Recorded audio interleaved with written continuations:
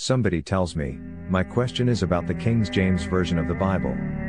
I was listening to a lecture by Sheikh Ahmed Deedat and I believe he said that the word Trinity was there but it was taken out of it, but yesterday I was talking to my Christian friend and he didn't quite agree to that. So I was wondering if you can answer that for me. I've never heard that from Ahmed Deedat. I didn't hear that from anybody. But just to set the record straight, first and foremost, King James did not know that they translated the Bible during his time, until after the fact. And then they wrote the soliloquy to him which still appears to the old Bibles. Praising him, calling him Lord and asking him to accept the fact that they've translated to the English language. Because they didn't want him to do what had done 100 years ago to William Tyndale where they burned him to death at the stake. It was never called King James Version in the United Kingdom or England. It was referred to as the Authorized Version because they said that he authorized it although he never did. Not before, not during, nor after. So that really is a false name, but just so you know, there never really was approval from King James, but they still call it King James Bible so I knew what you meant. Now as far as the word Trinity, has it ever been there? It never was in any of the translations and you can go back to the Vulgate in the 4th century which is in Latin.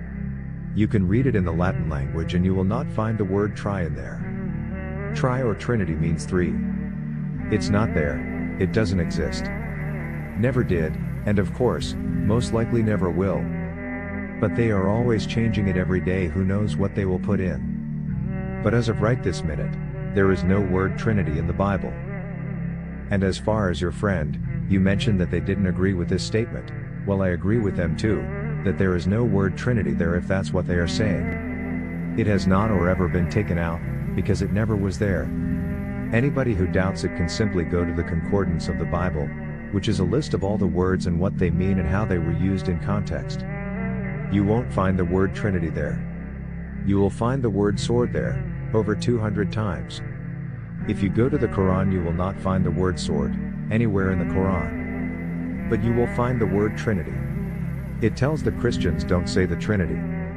That's better for you.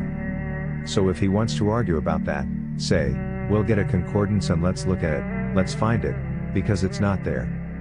The concept of the Trinity is not there.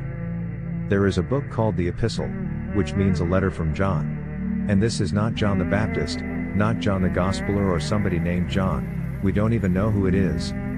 Chapter 5, verse 7 says, there are three that bear witness in heaven, the Father, the Son, and the Spirit, and these three are one. But that verse was added about 800 years ago. It was never there before. It's a remake of the verse before it, they took the verse before it and restated it. The verse before, verse number 6, still there today, says there are three that bear witness, it doesn't say in heaven, the Father, the Spirit and the blood. And these three agree. They don't say that they are one. So that's what that came from. The reference I will give you is from the Christian evangelists and scholars of the Bible of New Testament. His name is F. Bruce. He is one of the biggest scholars of the Bible and that's what he said. And it's on our websites www.bibleislam.com.